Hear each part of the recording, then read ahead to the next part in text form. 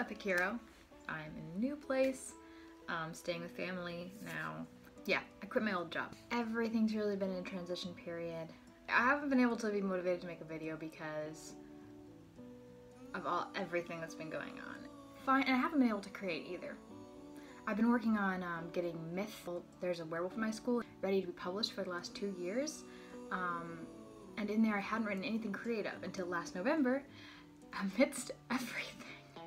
I did NaNoWriMo, and I'm really glad that I did that because it was so refreshing and nice, but since I stopped that at the end of November, haven't done anything creative in December, haven't done anything creative in January. Because of all the stuff going on, haven't been able to like have any kind of creative energy. And like I used to have to eat chocolate, sort of get myself on this like high in order to get me excited enough about writing to start. And then once I started, I would get excited about the characters and the things that were happening. But I haven't been able to get myself, I guess, to that excited high place even close in order to write, in order to like start the writing process. But I really wanted to, because I know once I get that started, I start getting excited about new ideas for it and scenes and characters and things, and it's great. Plus I just really want to get a lot of books out this year.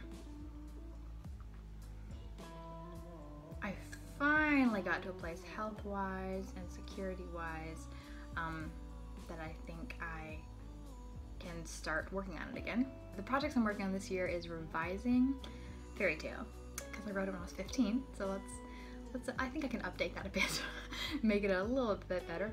I've edited it since then, but still.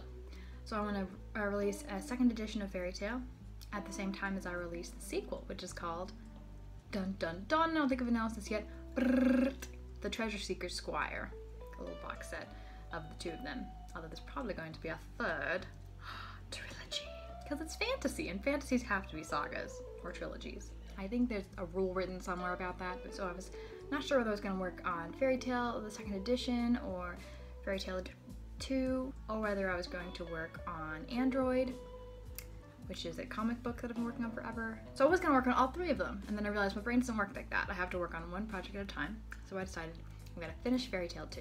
But Myth is this close to being published. Literally, we have the finals of the interior, we have the finals of the exterior, everything is ready to go. We're just doing some proofing. Like, I'm gonna order a copy of it, show you guys, make sure that it is hunky-dory, and if it is, we are publishing. Like, this is happening soon, probably in February. Probably also in February I'll be releasing a children's book, Brad the Puppy. Whew, those are so long in coming. I've been working on getting Brad the Puppy and Myth ready to publish, like I said, for 2 years. But that means that they've gotten a lot of attention and a lot of work, and I think you guys are really going to like them. One is for Fairytale is for a young adult audience, Myth is for a middle grade audience, and Brad the Puppy is for a young child audience.